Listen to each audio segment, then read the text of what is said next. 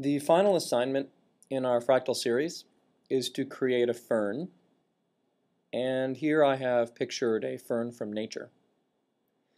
If you look carefully, you can definitely see the fractal nature. The whole fern is then created by copying smaller ferns that are poking off at angles, and then each of those is created in turn by smaller ferns poking off at other angles. If we were to look at the fractal from the point of view of the computer, this is a good representation of how it is put together. The whole fractal is represented by that black square. The three smaller ferns are represented by the light blue, dark blue, and red squares to indicate their positions and angles. So a fern is consisting of three smaller ferns, one which is almost as large at the top, slightly angled, and then two that are significantly smaller with more of an angle part of the way back down the stem. And then the stem, of course, is the yellow line. So this is similar to a tree, just configured slightly differently. Let's take a look at the code. Here I have a fern turtle and a fern method.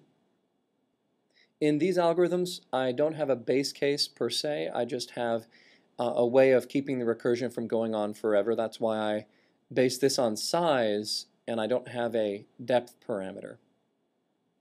So rather than relying on the depth parameter to tell me when to stop, I just stop when my size gets small enough. And you can see that I go all the way up the stem, forward size, turn just a small angle, make a fern that's almost as large. It's 8/10 as large. Go backward a little ways down the stem, turn off at an angle, make a significantly smaller fern. Get back onto the stem, go back down a little bit more, turn off to the right, and create a significantly smaller fern, and then get back to the bottom. If we were to run this to see the shape, here's what we would get. So you can see a very similar shape to the picture out of nature. Now I have other fern shapes that I've created, and I'll show those to you now. Here's a fern that looks a little bit more like the top of a stalk of wheat. Very narrow angles.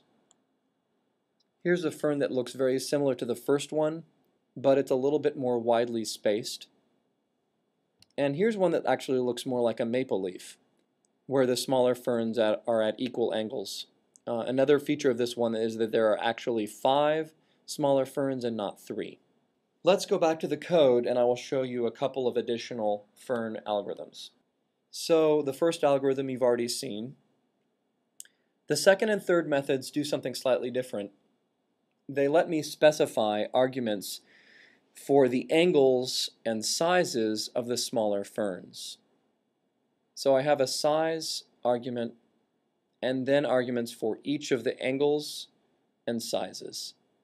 And when I do my recursive calls, notice that I just pass through those angles, so they don't change from one iteration to the next one in depth. If you wanted to, you could also play around with modifying these parameters so that each depth of iteration had slightly different looks in terms of the angles and sizes. My Fern 3 algorithm is really the same thing, except this is the one that generated my maple leaf. You can see there are, in fact, 5 recursive calls. So this assignment is much more free form than the last, and what I challenge you to do is go beyond what I've done here. You might first start by implementing a basic fern, maybe taking one of these other algorithms that let you pass through angles and sizes, and then go beyond that. Try changing colors based on depth of recursion or based on some other factor. Try modifying some of these angles and sizes as you go through depths of recursion. And there are lots of other things you can do, so be creative and artistic. This concludes the Fern demonstration. Thanks for watching.